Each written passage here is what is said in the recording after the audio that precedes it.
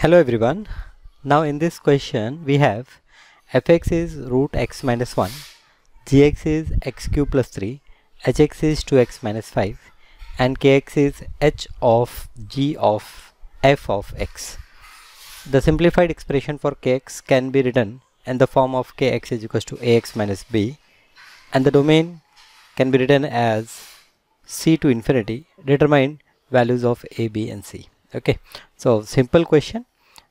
Kx is given h of g of f of x, so that means h of, I will say that g of fx.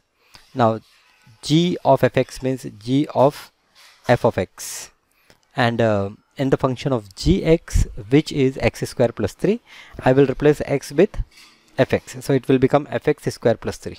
Now I will replace fx.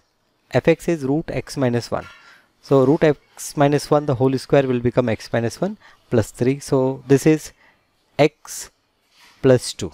Okay, now here I have written that x is greater than or equal to 1, right? Okay, so it is x plus 2. Now h of x plus 2, so h of x is what? H of x is 2x minus 5, so that x I will replace with 2x plus 2.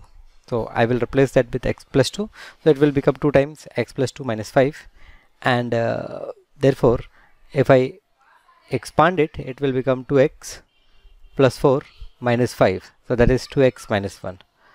So hx is 2x minus 1. Now I can compare this hx with ax minus b. I will get a is equals to 2 and b is equals to 1. Okay, now domain. So here there is the term root x minus 1, that indicates that x should be greater than or equal to 1.